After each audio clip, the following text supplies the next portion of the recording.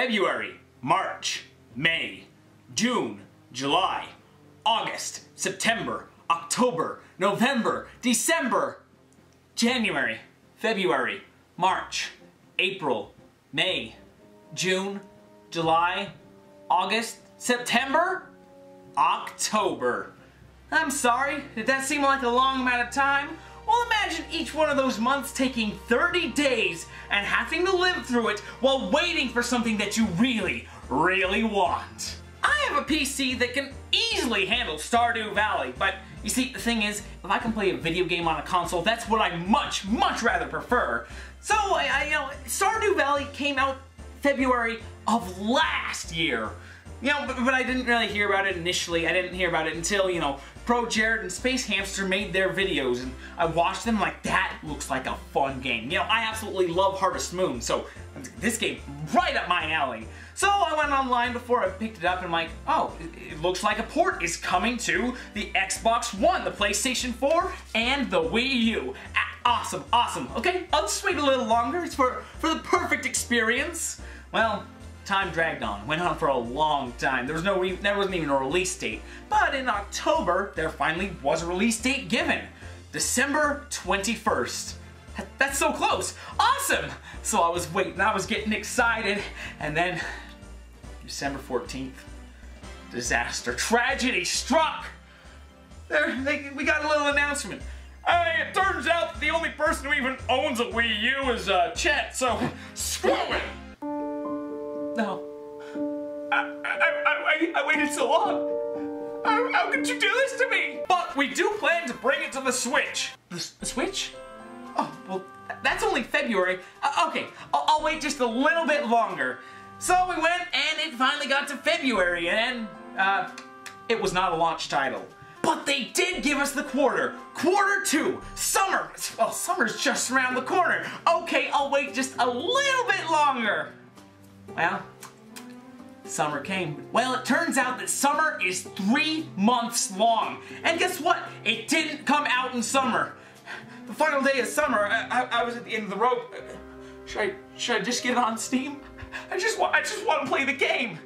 But finally, the announcement came. Harvest Moon of 2017, October 5th, the game is coming out. I got this news on October 1st. I'll be playing the game soon. Well, I gotta say, was it worth the wait? Well, I got to play it for 27 hours before I started this review, so here's my adventure with Stardew Valley. I've got to stop recording. I will just keep playing. So we start out on our journey, Grandpa dies and I inherit his farm. And since this is version 1.2 of Stardew Valley, I can choose the Monster Farm. Day 1, on the Monster Farm. Robin and Lewis greet me into the town and I plant some parsnips, but later on in the night, some spooky slime things try to kill me. Day 2, on the Monster Farm. I got a letter from Willie and he wants to give me a fishing rod. So I head on over to the beach and get the rod. And I've got to say, this is probably one of my favorite fishing minigames in any game. Now at first I hated it. I could not get the swing of it. However, once I started to understand how it worked, it was one of my favorite things to do in the game. And at the end of recording, my highest skill was fishing at level 9. Okay, so one of the early choices I need to make in this game is who I'm going to marry. And much like with Harvest Moon, I chose who I was going to marry before I even played the game. But this time, it was not based on looks. You see, I've had the Stardew Valley soundtrack for the better part of a year, and I find 2 of the songs absolutely captivating. One of the songs is Pleasant Memory, Penny's theme. My favorite thing about this song is it sounds like my favorite genre of music, a 50s song. Just check this out. The words from the song Earth Angel fit perfectly in this song. Earth angel, will you be mine? Oh, my darling dear, I love you all the time. I'm just a fool in love with you, my darling dear. I don't know the words to Earth Angel. And another captivating song was the song Stargazer, Maru's theme. This song is absolutely beautiful, and if there's any chance that I can gaze at some stars with a girl while listening to this song, I have got to leap at that chance. So Maru's my main target, and at this point I did have a helpful little list of things that she likes. One of those things just happens to be strawberries. And although I can't buy any seeds for the strawberries, there is one thing that I can buy. The coolest pig who ever lived comes to town every Friday and Saturday. Look at him, he's so cool! Sunglasses and a fez? Will I ever reach such levels of awesomeness? No. Anyway, we know that this pig is running this operation, and for only $500, his servant hooked me up with a strawberry. And it actually really helped with Maru, getting me high enough with her heart levels to get the first heart event. In this event, Maru is helping her father Demetrius with some science. She needs to take a step out to grab a soil sample real quick, but in that short amount of time, Demetrius makes some vague threats about people who try and get close with his little girl. However, I didn't have enough hearts by the time the Flower Bud Festival rolled around to actually dance with her.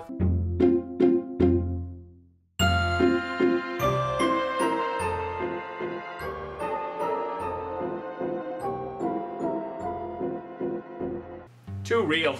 Okay, but back to the main game. Pretty early on, I got access to the mines, and when I entered for the first time, a grizzled old war veteran told me it was dangerous to go into the mines alone. So he gave me a sword so I could shank all of the monsters. This is actually a very important item to me because, you know, I live on the monster farm. And let me say that mining in this game is so dang good compared to Harvest Moon. In Harvest Moon, you might go into the mines whenever you need resources, but that's about it. Time doesn't move when you're in the mines, you can't really make any substantial progress. But in Stardew Valley, there's an elevator. Every 5 floors, you can save your progress and come back later. Also, every single floor is different. In Harvest Moon, you would only get a square room, and if you were really lucky, you'd get a really big square room. But in Stardew Valley, you've got winding caverns, expansive cave systems, and frost-covered dungeons. Of course, while we're here in the Frosty Dungeon, can I just ask, am I the only one who thinks that this song sounds like the love song from Asagao Academy?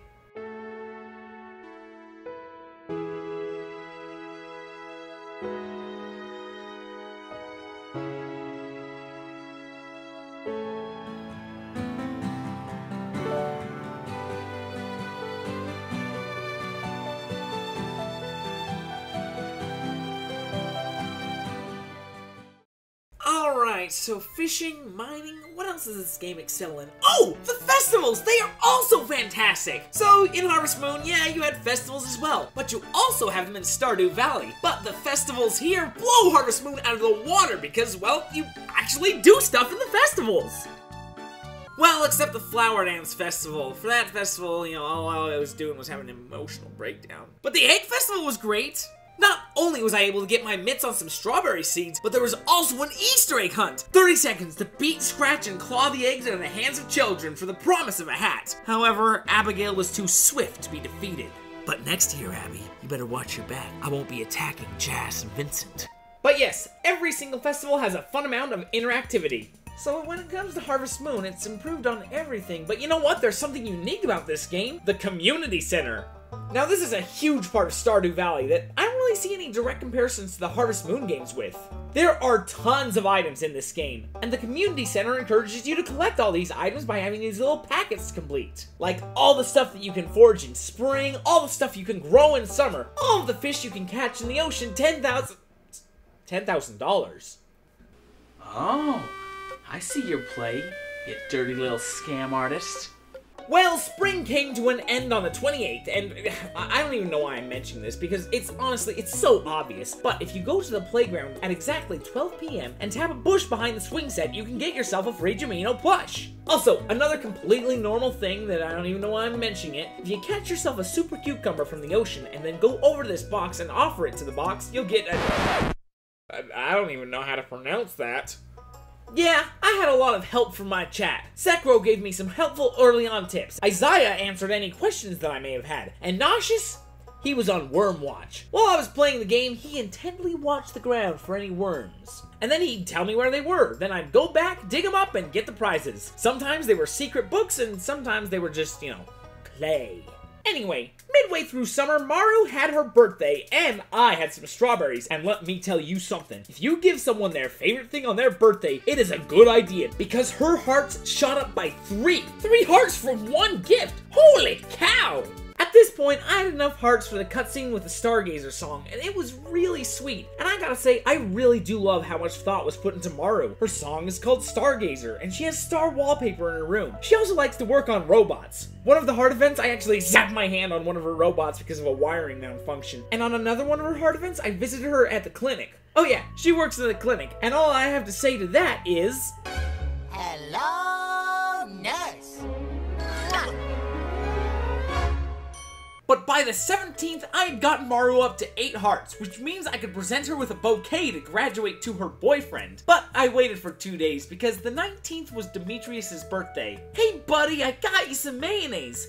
Also, I've got one other thing. It's Maru. This is what we call a power play, friend. And what do you know? She said yes to me! So, in the summer, I focused on getting my farm actually looking like a farm. I got myself a coop and a barn, and this is where I stored Gaboo the chicken and Bessie the cow. Raising animals in this game is much easier. They're smart enough to go inside at night, and they get friendlier faster. Also, they are immortal! Okay, if I'm gonna be 100% honest though, I think I do prefer the threat of taking care of your animals under penalty of death. Well, their death, not yours. So, in the fall, my strawberries ran out. They probably would have run out sooner, but you see, you can only give 2 gifts per week. So I headed into the mines, because Maru also likes gold. But while I was digging through the mines, I learned of a recipe called the Miner's Treats.